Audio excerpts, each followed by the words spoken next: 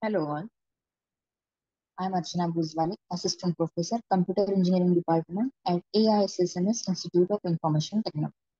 In this video, we are going to see what is the PERT chart or network diagrams. Okay, so we'll start with that. First of all, what is a PERT? PERT stands for the Program Evaluation and Review Technique. That is the PERT chart. It is it is one of the visualization tool for the project management, software project management. So what is that exactly? So PERT is a network analysis technique used to estimate the project duration when there is a high degree of uncertainty about individual activity duration estimates. Obviously, we need to first estimate the activity duration, but that activity durations are there is a too much of uncertainty in that, so we can validate it with the help of the PERT chart. We can make the more uh, closer activity duration estimates, which can be a realistic estimates, you can say. So PERT is a probabilistic model. It uses the probabilistic time estimates. So duration estimates based because why it is the probabilistic time estimate, because here in the PERT chart we use the 3-point scale. We use the 3-point estimate or the 3-point scale. So we take the values of the optimistic time estimate, pessimistic time estimate, as well as the most likely time estimate for every activity. And then we sum up these all the things and we find out the average of this. So that average will be the actual estimate of the realistic estimate on the particular activity. So what is the 3-point estimate is here. So instead of providing activity estimate as a discrete number, instead of providing as a one number only a discrete number, such as the 4 weeks or 8 weeks or the 4 days is required for the particular activity. Instead of that, it's often helpful to create a 3-point estimate. So an estimate that includes a pessimistic, most likely, and optimistic estimate, such as the 3 weeks for the optimistic, 4 weeks for the most likely, and 5 weeks for the pessimistic estimate. So we can average out all these three times together and we can find out some realistic number. Okay. So these 3-point estimates are needed for the PERT simulation.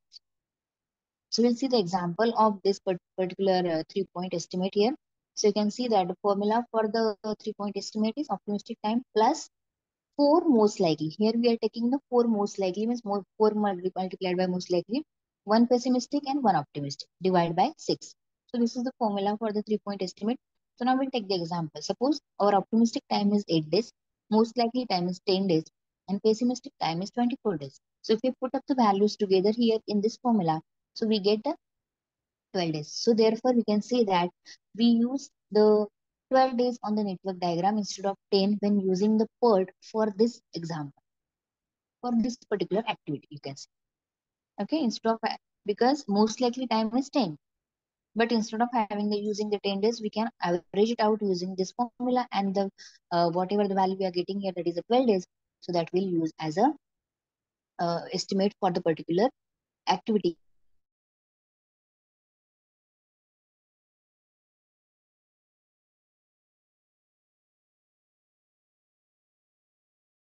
activity sequence.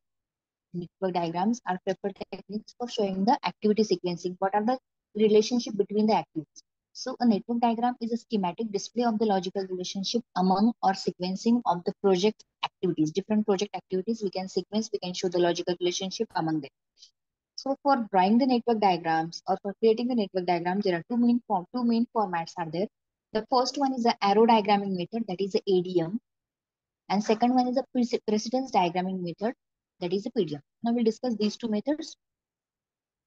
Okay, so before discussing these two methods, we need to first of all understand, as the network diagram shows us the helps us to display the sequencing or relationship among the different activities or tasks. So what are the different activities or dependencies among the tasks are there? So there are the task dependency types are there, four task dependency types are there. You can see here, the first one is a finish to start. So task B cannot start until the task A finishes. Second task dependency start to start means the task B cannot start until the task A starts. The third relationship is finish to finish, that is where task B cannot finish unless and until the task A finishes its task. A can start at any time, but it has to be finished before the B finishes. And the last one, that is start to finish. So here the task B cannot finish until task A starts. Okay, so these are the four types of the task dependencies which we can show with the help of the network diagram. So now we'll see the both formats of the network diagram. The first one is the arrow diagramming method, that is the ADM, also called as activity on arrow network diagrams. So here activities are represented by arrows. So that's why we call it as a activity on arrow. On arrow, we are giving the activity description. Okay. So nodes or circles are the starting and ending points of the activities here. And there is one drawback of this particular method is that it can only show the finish to start dependency. As we have seen, the four types of dependencies are there, but this arrow diagramming method can only show the finish to start dependency. We'll see one example for this. So here is the example of the arrow diagramming method, that is the ADM. So you can see here that the nodes or circles are the starting and ending points for the activities. For example, we'll see that the first activity A is here. It is starting at node 1 and it is ending at node 2. So on the arrow, we can see here the A is the activity with equals to 1 means what? The duration for this activity is 1. Same way now, the activity B is also starting at 1, but it is ending at 3. And B is equals to 2 means the duration for B is. So this is the example of network diagram using the arrow diagramming method. You can see here all the arrows connecting to the nodes, and each arrow is having their own description of the activity along with the duration. The next method is the precedence diagramming method. Here activities are represented by boxes and arrows show the relationship between the activities. Here we can show all the four types of the task dependency relationship. So more popular, this method is more popular than the ADM, that is arrow diagram method, and used by the project management software. And it is better at showing different types of dependencies. All four types of dependency we can show over here. This is the example PDM network diagram. You can see here, we can specify here the activity in the node, and the arrows are showing the sequencing between those activities or those tasks. So here in this node, you can describe the activity name, the start date, finish date, what are the resolution pass for that particular activity. So these are all the things you can add over here into this nodes, and you can um, attach these nodes with to each other with the sequencing relationship by the apps. So that is about this. So thank you.